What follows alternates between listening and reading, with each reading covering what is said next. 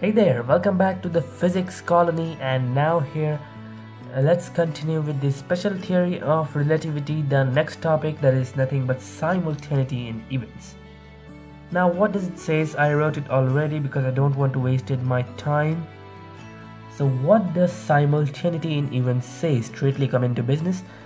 Two objects not relative to each other witness the same event differently. Now simultaneity in events simply says that if there are two objects which are not relative to each other, which is the most important line, the two objects which are not relative to each other witness that same event occurring, that can be any event, differently. This is simply the counter view of, you can say, the first postulate, which says that laws of physics are equal for all the observers related to each other that are in the same inertial frame of reference. Now let's take an example for a better understanding of simultaneity in events. Alright guys, so let's get started now. Suppose here I have a platform.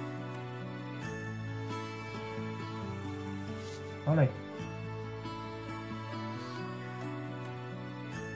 It's a platform and a person is standing here, and let this person be John. John has the ball in his hand, and this platform is moving with the velocity, let it be 20 meters per second. So we can say that it's in motion. It is moving with the velocity of 20 meters per second, but according to the relative motion, John is in rest. Actually it is in motion, but John is in his own frame of reference, he's in rest. And suppose there is another person, Tom. His name is Tom. He is at rest, he has no velocity. Alright, now the cart is moving forward and it reaches at some point here.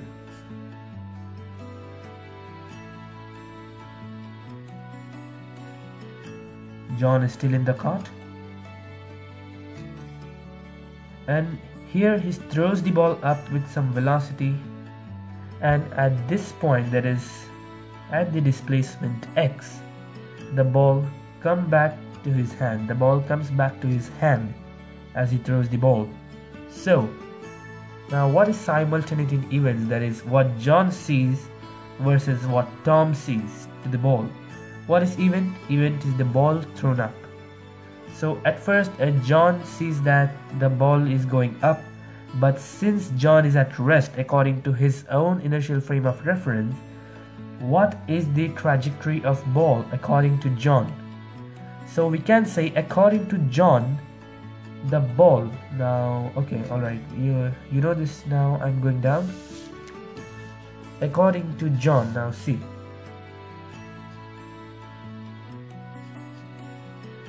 according to John, it is the ball and the ball going up and again coming down.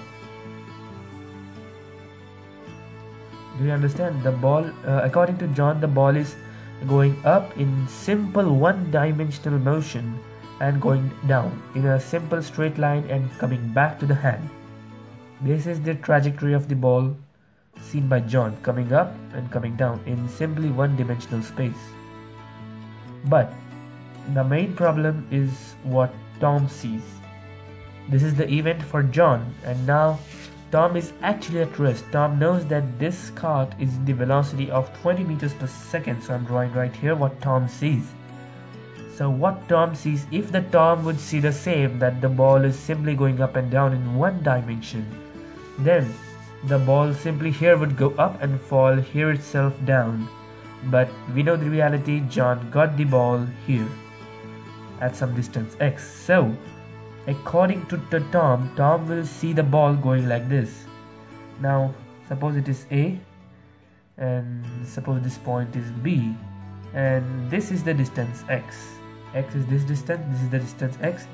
This is the initial position of that cart, this one, and this is the final position of the cart.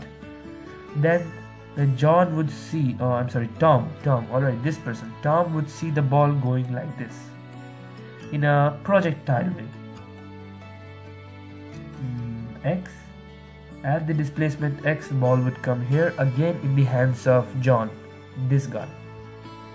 So what did we just now learn? The simultaneity in events, that is, when two objects are not relative to each other, witness the same events differently.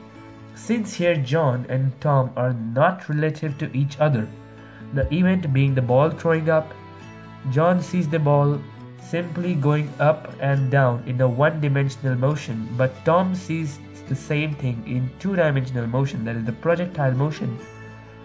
So John seeing some different thing and Tom seeing some different thing. This is the simultaneity in events, the next part of the theory of relativity. So simple. So guys, this much is okay for now. Let's end up here. I just wanted to tell you about the simultaneity in events, which is actually quite a small topic, and as usual, thanks for watching. Thanks for watching my video, and if you like, do like and subscribe my channel for more, because I want your support right now. Thank you guys, see you soon. Happy sciencing.